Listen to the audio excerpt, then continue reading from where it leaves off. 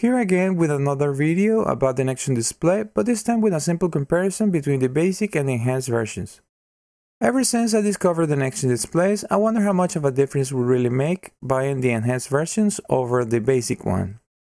We all know that the enhanced version have things like EEPROM, but I was mostly interested on the refresh rate difference by having a faster CPU on the 3.5-inch and up displays. For that reason, I bought both to see if the increase of speed really worth it. I can clearly tell the enhanced version is faster, but in most projects I don't see how that would really matter. If you're not going to connect the display to any microcontroller and need the EEPROM, the enhanced version is an easy choice. But otherwise, the basic version should be enough. Although I do see the need of buying the enhanced version if you're going to load many images quickly. Not only for being faster, but also because you can store a lot more images. For example, a while ago I made this custom gauge that consists of many images and it uses around 20 megabytes, which neither of the basic displays can store that.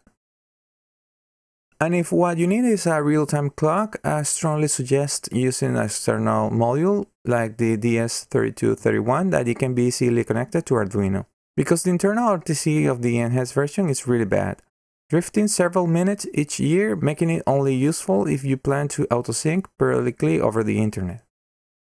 With bigger displays at higher resolutions, a faster CPU will really improve the loading speeds of images, so if you're getting a 5-inch display or bigger, I do recommend the enhanced version. And the increase in price is not that significant in this case. But if you need a small display and you're not going to use a lot of images, then I recommend sticking with the basic version. I hope this helps, and if you have any questions about this subject, let me know in the comment section.